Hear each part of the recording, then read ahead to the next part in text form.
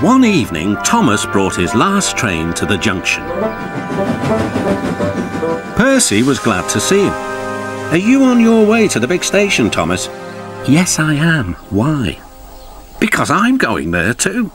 I think something's up. Toby looked at the sky. Where? Not up there, down here, laughed Thomas. How can something be up when it's down? Thomas was too excited to explain. Bust my buffers, look over there. Mavis, Boko, Bill, Ben, Donald, Oliver and Douglas paraded past. Good evening, you three, whistled Donald. Aren't we all a fine sight? Very splendid indeed, admired Toby. We're sorry we can't stop. The Fat Controller wants us all together at the station. What is this about? Asked Thomas. The Fat Controller has a plan, answered his driver. Come on. So they followed the other engines to the big station at the end of the line.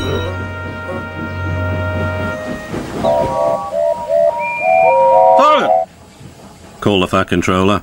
I have an important letter to read from a little girl who is 5 years old. Dear Thomas and all the engines, please can I meet you? My friends say they would like to meet you too. You could come to my house for tea, but my mummy says there aren't any railway tracks to my house. Can you come to the station instead? Thank you very much. It seems, continued the Fat Controller, that there are many girls and boys who would like to meet you. Therefore, we are all going to the big city far away. Hooray! Hooray! The engines whistled. Silent! Called the Fat Controller. Other engines will be working here while you are away, so please show them what to do. As Annie and Clarabelle were going to the big city too, Thomas and Oliver practiced with some other coaches.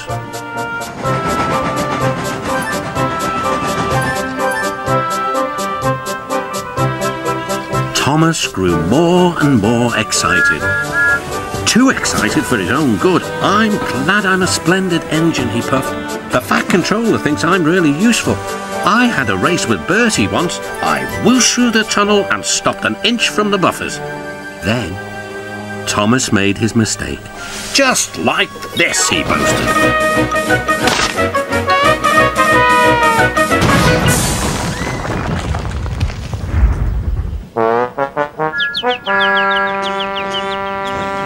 No one was hurt, but Thomas's front was badly bent. They telephoned to the Fat Controller. I'll send up the workmen, he said. But if they can't mend Thomas in time, we'll have to go to the big city without him. Poor Thomas. 8 o'clock next morning. The engines waited at the junction. Gordon, James and Henry were waiting to lead off. They whistled impatiently. The Fat Controller looked at his watch. I'll wait one more minute for Thomas, then we have to go.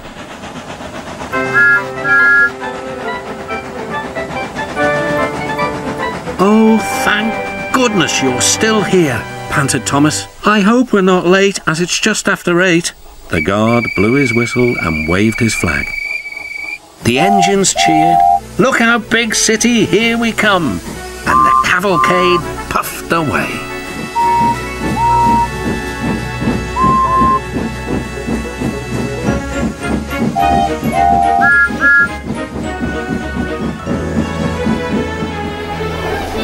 Later in the big city, all the engines were lined up in a splendid shed. The children were delighted to meet their friends. I'm glad the little girl wrote to us, whispered Thomas to Percy. Isn't it wonderful what happiness a letter can bring?